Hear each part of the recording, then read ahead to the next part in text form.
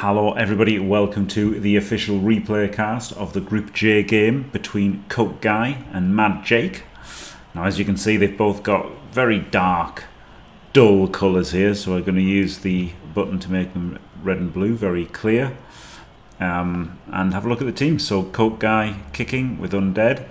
He's gone more for this skilling up the ghouls. We've got a block, two block, a wrestle ghoul, a tackle and a guard white, and a guard mummy. And also, if I have a look here, I can tell you that CokeGuy is from Singapore and qualified via Rebel. MadJake, on the other hand, is German and qualified via the Season 5 official ladder. Both of them on PC. And MadJake has gone for a not very mad build. He's gone for quite a sensible, efficient German build of 3 guard bigguns, a block biggun, a guard blitzer, and a tackle blitzer. The tackle is a funny one. I'm not super fan of tackle here. Maybe frenzy for a few more knockdowns. Or mighty blow for hurting things when you do knock them down is what I'd prefer. But no, not bad at all. Not bad at all. Like one block biggun's all right for when you need to blitz a mummy or whatever, right? So you've got that strength 4. So I don't hate, like some people take 2 block bigguns. I think maybe 1 block biggun is all right. Yep, and he's got Mr. Throw. He's got 13 players, no Apo, and 3 rerolls. CokeGuy, of course, has 3 rerolls and no Apo because he's undead, and that's pretty much the only way they build. There you go.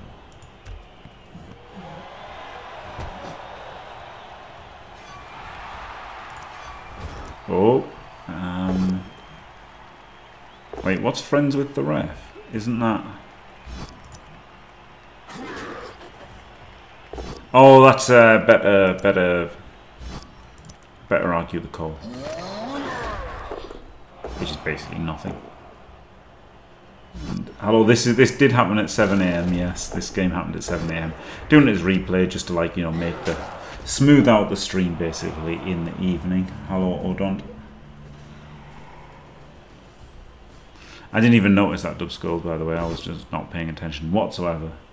So there you go. Lovely dub skulls to start the game there. Had to re-roll, of course. Tries to protect his tackle, but doesn't. Maybe he should have, tried to blitz mummy. Gets the ball up. You won't see analysis like this anywhere else, guys. Right. I mean, first turn is just block things, right? Hope you don't roll dub skulls.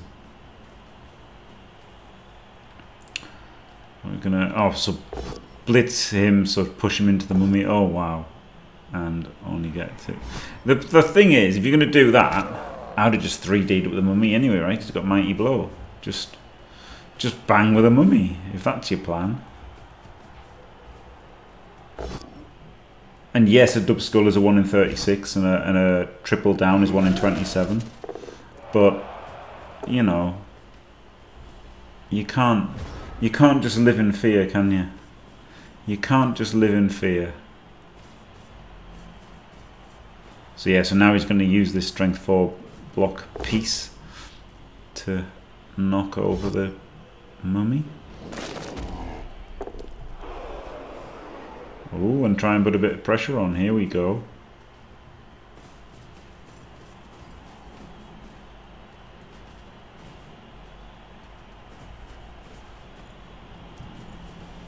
And he can't blitz with the mummy unless he rushes. So now he could blitz with the mummy. Now he could blitz. I'm sorry, he wouldn't rush. He can just blitz there, and then he gets the extra assist to 1D and then 1D. So, oh, he's not doing that. I'd be wanting to get the mummy in and fight, but it's it's reasonable to pick at the edges, right? Problem is like this overwhelms these two. I guess he's just going to uphill this guy, right?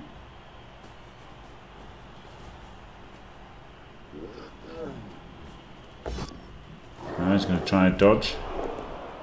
So he's giving away the 2 hits here.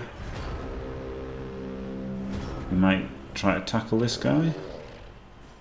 Yeah, we could tackle him.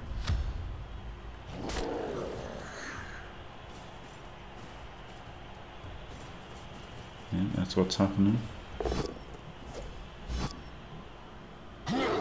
Tackle gets the knockdown and the Kaz.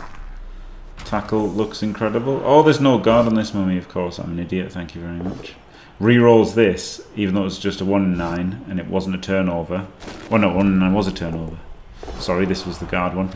Doesn't follow because he got the knockdown. If he'd just got the push, he would have followed to get the guard in, right? For the hit. Yes. This is confusing with all the guards and the blocks everywhere. Sorry, it's going really fast as well, isn't it? No regen on the ghoul, never lucky. So we've got some orcs quite far forward. I need to pause it and take stock of the situation. I'm not wrong about tackle. At the end of the day, there could be a hit on the ball here, right? It's tricky though, it's a tricky hit on the ball. So the orcs have come up here. The undead are basically mirroring them. They are down a ghoul, which is not great.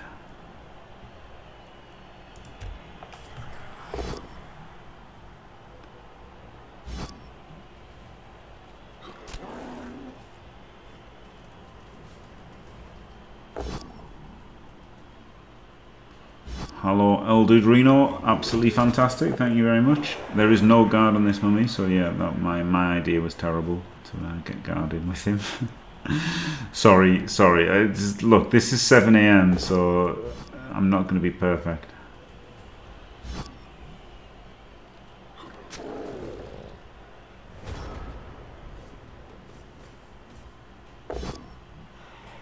Yeah, I struggle with dirty player and tackle instead.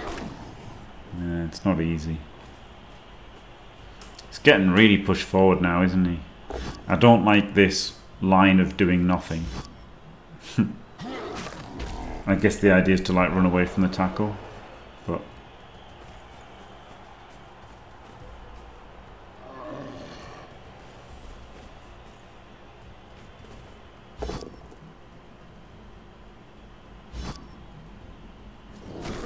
so I'm going to put him into this. No, keep him free. A blockless block. But that frees up this guarder to probably just surge forward. No, I hate this position, right? Nobody's coming around the back here. Maybe somebody is. 1, 2, 3, 4, 5, 6, 7. Rush. Not really, right? No one's coming around on the back, so I've just had them 2 squares further forward, or maybe even 3. He could have come diagonally through here. Could have been right far forward. That's what I'd value more, to like, you know, punch forward to create the penetration.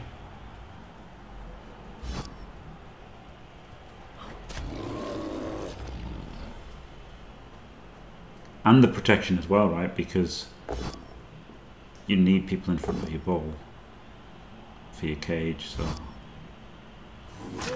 burns a reroll to protect his 1 in 9, so both sides down to 1 reroll now after like 4 turns. There could be some spicy dice rolls in the future.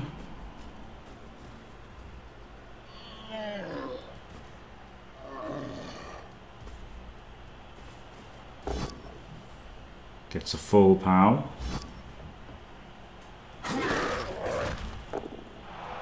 And he's stunned. Of course, he rolls a double 1, so Mighty Blow wouldn't have done anything, thus proving Jim wrong, because results-based analysis is how Ordont goes through life.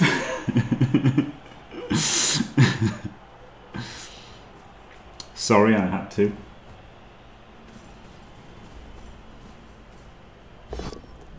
Now, funnily enough, leaving that there, you could have put one across, right? Like, this is technically leaving this open. If this is a POW here, then we could go 1, 2, 3, 4, 5, 6, 7 rush, right? So this could have absolutely left the 1D on. If this guy just won across, there's nothing happening. So I guess what he's thinking is uphill him for a POW and uphill in. Oh, there'd still be a screen with these two, right? So yeah, this guy definitely. This was a mistake. This guy had to go 1 to the right here. And honestly, like, defense has been such basically disaster for the undead.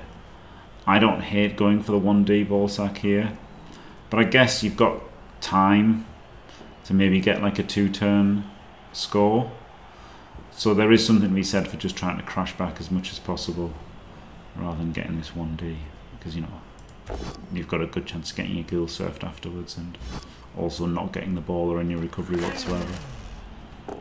So, you know, maybe the 1D on the ball is stupid. Maybe that's not a mistake, right? Then maybe that's bait. Maybe he's baiting the 1D on the ball. So the thing is, oh wow, the last reroll gone. The thing is, I don't really believe in like baiting a bad ball sack because it's so easy to go wrong, right?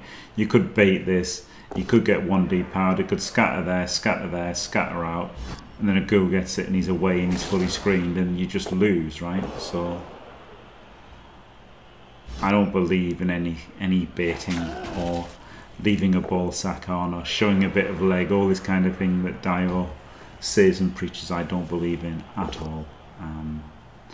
I feel like it's just best to shut down these kind of plays. You're welcome, welcome.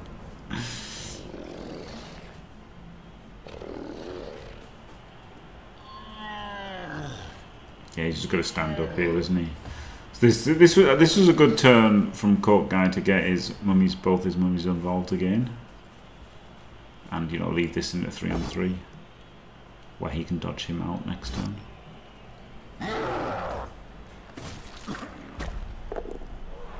A lovely stun.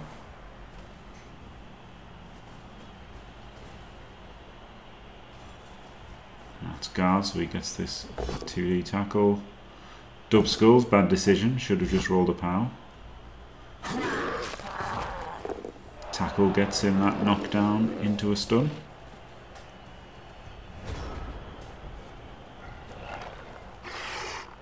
We can get the 1D here, can't we, again? 1, 2, 3, 4, 5, 6, 7, rush, and it could go on the crowd as well, so I think you have to go for this. The problem is it's a 4 without, it's a 4 with a reroll, then a 4 without a reroll, and then a couple of rushes. No, he's not going for it. I think he probably should have gone for that.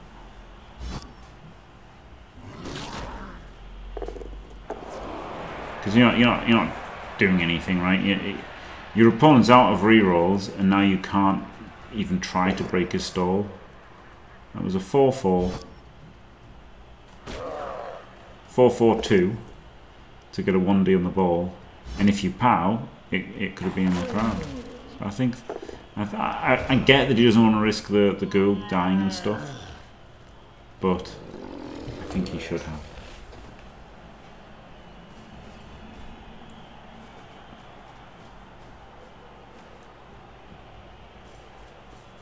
Now I can use this strength 4 blocker again to do the blitz, which is, it is very much quite handy, isn't it, having this block biggin. Dead, dead, dead. Oh my god. Huge regen roll. He makes it. So the game is not over. Whew. Whew. Wow.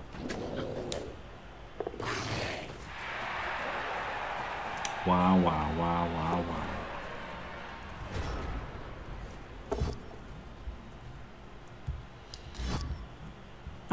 Is it a dicing? No, not really, no. I think MadJake's played quite well. I don't think CokeGuy has maximised his mummies as well as he could have.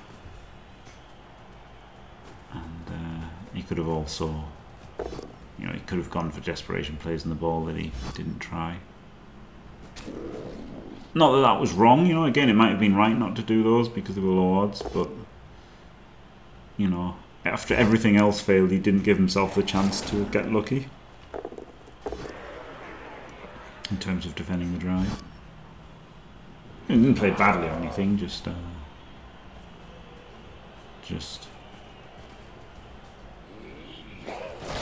you know, he got his ghoul blitz by tackle. 5+ argue the call fails, and yep, sent off for the 1 foul he's done. He's a little bit unlucky. Well, not a dicing. Oh no, he wasn't. It was Brutal Deluxe. It was MadJake had won the Friends of the Rush. That was a 6+. That was a 6+. Argue the call. It was the Orcs that had got the Friends of the Ref. Errata. My kick could go for a move 7-1 turn here, but probably that's just a 3 dice bang with Mighty Blows. No, maybe not. No, because he's got 13 players. So no, what's definitely best is to try the movement 7-1 turn. Errata. Yeah, no, it's definitely best just to go for the 1 turn, right? No matter how difficult it is. Just got to try. Unless you remove all 3 of these, you're not making a difference to his team. And chances are you don't remove all 3. Hollow Wotan.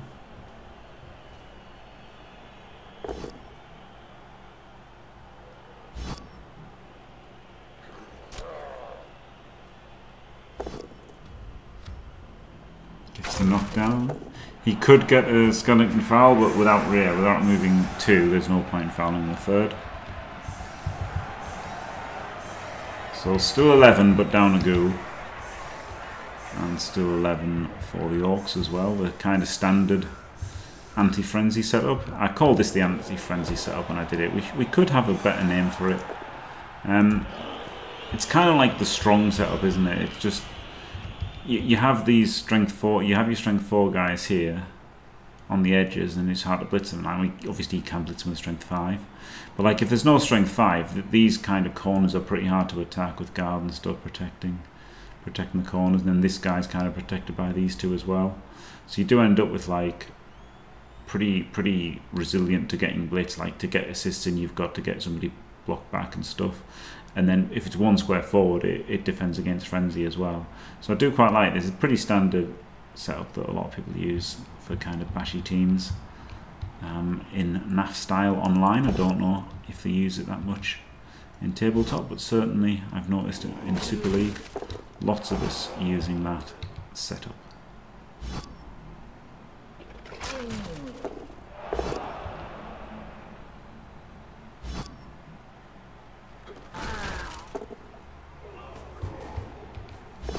No, fails to pick up, doesn't re-roll, doesn't go out of bounds.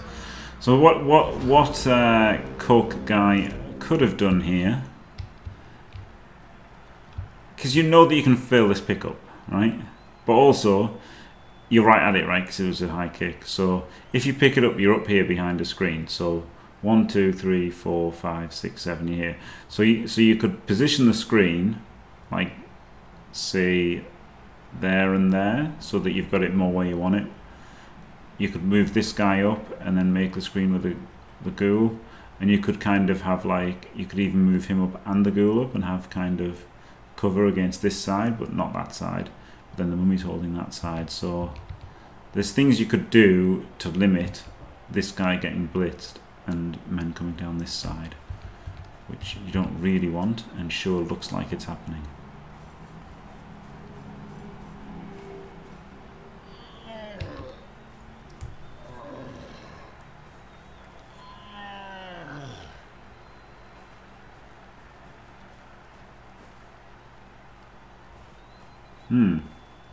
What's weird about this is you could have put the tackler there and made it 3 dice, right? That was kind of weird to have these 2 and then not make it 3 dice, when that was a perfectly fine square for him to stand. I think this is fine too. Wait, what are you... No, that's not result-based analysis. He had 2 assists already and didn't put a 3rd in, which is weird, isn't it? Like, that's just weird to have 2 assists. Like, if these 2 are the best squares for your men, why not maybe put this guy 1 back if you don't want to put that guy over there, and then make it a 3D? Like, 3 dice are better than 2 dice. I would say that whether he rolled this power or not, especially as a Skellington, so you really want to knock him over with him being a Skellington. Oh wow. So he completely doesn't care about these few coming down this side, blitzes the other side.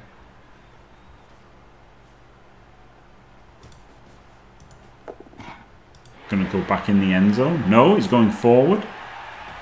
Wow. It's ballsy. It's ballsy. I'd have gone back in the end zone if I if I was going to blitz over that side. So he's getting really spread out now, isn't he? Which I don't know. Can't be good. Mummy goes in. Like Mummy on 2 here is quite a good trade.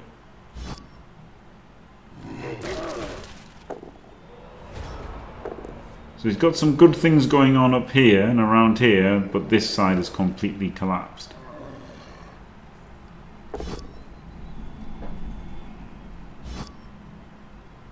In ladder, always block on the big ones, but yeah, with res it's different, right? Because it's just about battling for the win at any cost, whereas ladder isn't about battling for the win at any cost.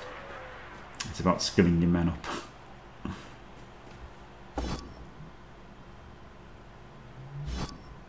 I never knew Brooklyn Deluxe was a great 90s game at all. I only knew it as the speedball team.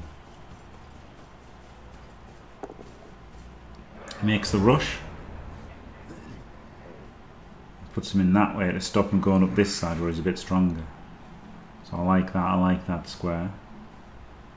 From MadJake.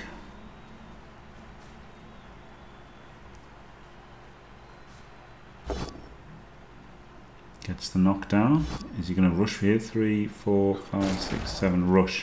One rush. A dodge and a rush will get him into a cage. Oh no, he's just going to cage deeper. He's just going to block. Well, this is a bit risky. Yeah, speedball 2, yeah. Did I just say speedball?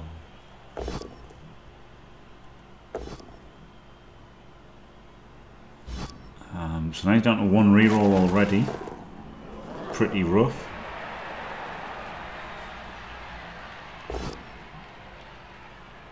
I loved Speedball 2. I actually loved it. On the Commodore 64. I wasn't an Amiga person at that point. Or any point actually. But it looked a lot better on the Amiga, didn't it? But I loved the Commodore 64 version. Like, even though it was like objectively worse, it just seemed cooler. I don't know why. It's weird, right? I could show you a screenshot comparison. I don't know, like, it's just looks better to me, even though it's objectively worse. That doesn't make any sense, does it? But it does to me. And, yeah, I remember that there was a little booklet that had a bit of the history of it and stuff. It was great. And I think I had Speedball 2 before I had Blood Bowl. Maybe not. Maybe it was about the same time. Maybe it was about the same time. There's a few people who like Speedball 2 and Blood Bowl. It's a similar kind of thing, isn't it? Ooh, doesn't get the knockdown. I liked hitting him with a wrestle, of course. Then both down frees up the second ghoul. This has been a disaster of a drive, by the way. Turn 12. It's still not getting anywhere. Maybe this should have been a blitz. Honestly, maybe that should have been a blitz to get him up the field afterwards. Oh! And he blitzes with him and doesn't re-roll it. So yeah, I think what I liked, not results-based analysis, was blitz there, 1, 2, 3, 4, 5, 6, right? And then you can make this block and then move the ball, before you fail anything. But actually that stun means that the ball is totally safe. I guess that's why he hit the ball down.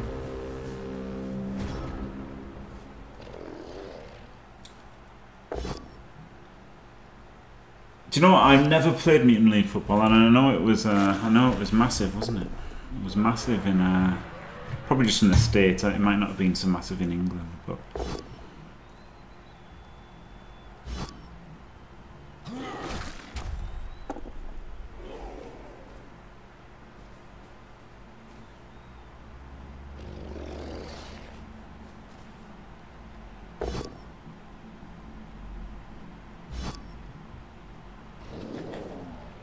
I've not played Dreadball.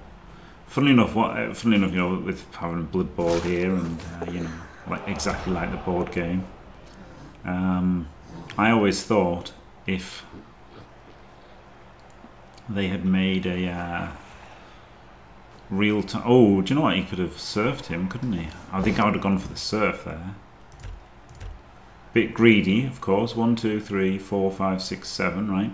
So you can go 7 there and block him, and then 1, 2, 3, 4, 5, 6, 7, and then rush and surf him, and then just move him up. 1, 2, 3, rush, rush. So you can't get hit. Maybe he's even rush with him.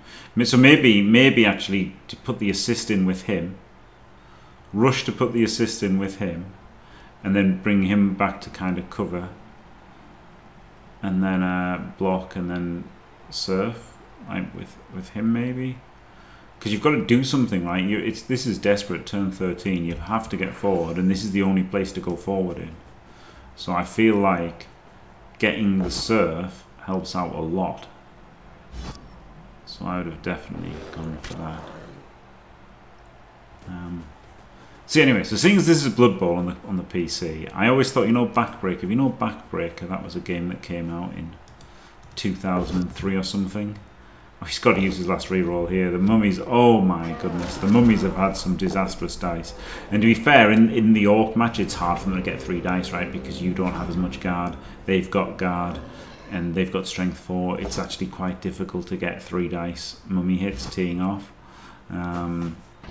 So yeah, you're going to have to make a bunch of 2 dice blocks with mummies. And if you fail them, well, it's a bit of a dicing, isn't it? It depends, obviously, what you call a dicing. Dicing can be a bit of a strong word. You know, I mean, I don't think there's any doubt that MadJake has had the better of the dice, but whether that's enough to call it a dicing, I guess, is all very subjective, isn't it?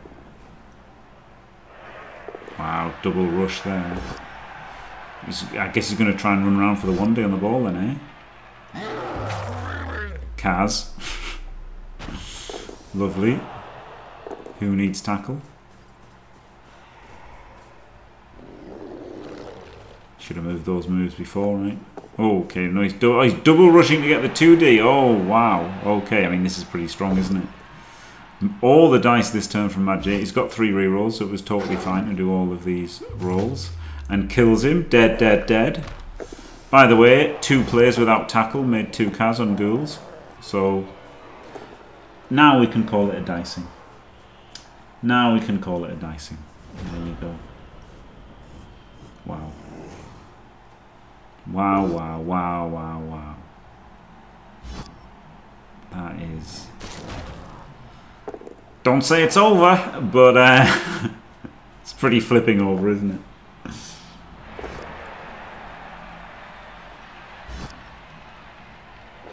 I mean, that wasn't a blitz.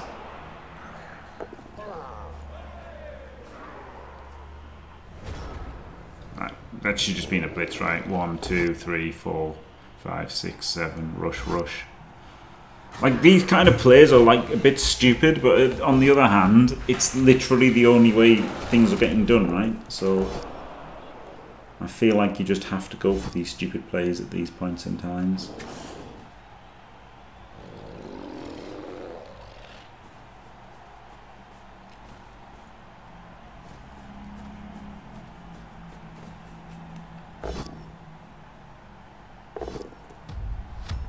Oof. I thought he put him in there to hit the ghoul with tackle, to be honest, but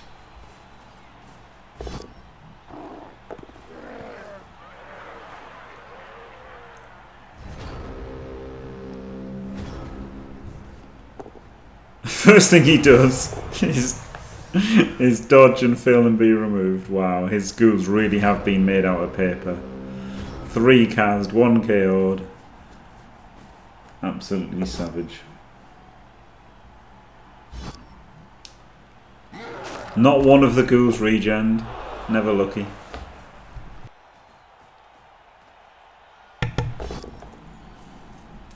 Maybe before the tournament ends, we'll see a ghoul regen and a Wraith TD. We can but hope. This has been a bit of a dicing by now. Yeah. I mean, CokeGuy had definitely had the worst of the dice. He had definitely had the worst of the dice, and now it's got to dicing. We've definitely gone, by my tally, into dicing territory. But you know, funny, isn't it? Calling things a dicing is entirely subjective, right? For example, you know, Artemis could think 20% of games are dicings. Chunter could think 10% are. Devo could think 5% are. I could think 1% are, right? So like, it's entirely subjective what your definition of a dicing is, right? If it's in the top, if you know, so like, it's just entirely subjective. Entirely subjective. You could think 50% of dicings. Like, you know, I mean, it wasn't a comment on the players, but I'm just saying like, you know, what percentile, lower percentile, you term as a dicing one way or the other, right? Like, and you could just think, you could think 1 in 5 games of dicing, you could think 1 in 20, you could think 1 in 100 is a dicing. Like, it's entirely subjective where you set the bar for whether it's a dicing or not, right? So for some people this might have met the criteria for dicing a few turns ago, but for me it was the double ghoul death made it beyond a doubt. But there was already loads of 1 in 9s from mummies, right? And yeah, but I mean, that was, by the end of it, I'm putting this in dicing territory. But there you go. And so there you go. Commiserations, CokeGuy. Congratulations, MadJake. Well played. You know, like, doesn't take anything away from MadJake, right? I did think he did the right things. And so there you go. Thanks for watching, everybody. Don't forget to leave a like and subscribe. And stay fantastic.